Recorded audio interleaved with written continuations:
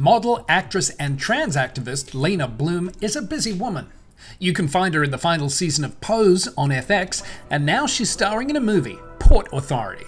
Port Authority is a love story.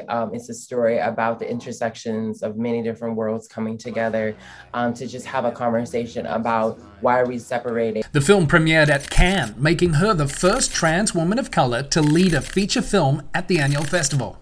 Leyna first made history as the first Black Asian trans woman to be featured in the Sports Illustrated swimsuit edition.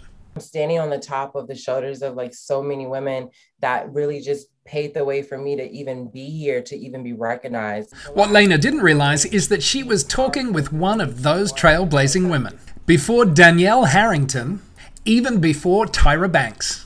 It was models like Roshumba Williams who were helping pave the way. You see, Roshumba was gracing the pages of Sports Illustrated swimsuit edition way back in the early 90s. Oh my God, I can't believe I'm sitting with like an icon right now. My years were 1990 to 1996, and then I came back in 2004 and did the Hall of Fame, and look at this. Oh my God. Iconic.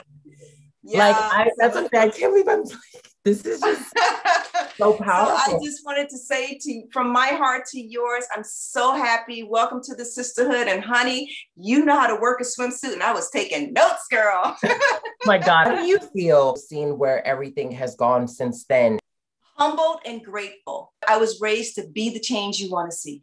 Thank you for just being an intelligent, beautiful Black woman that just wanted better for herself and wanted to just share it also with the world and to inspire people like me. Peace and love. Bye. Peace and love.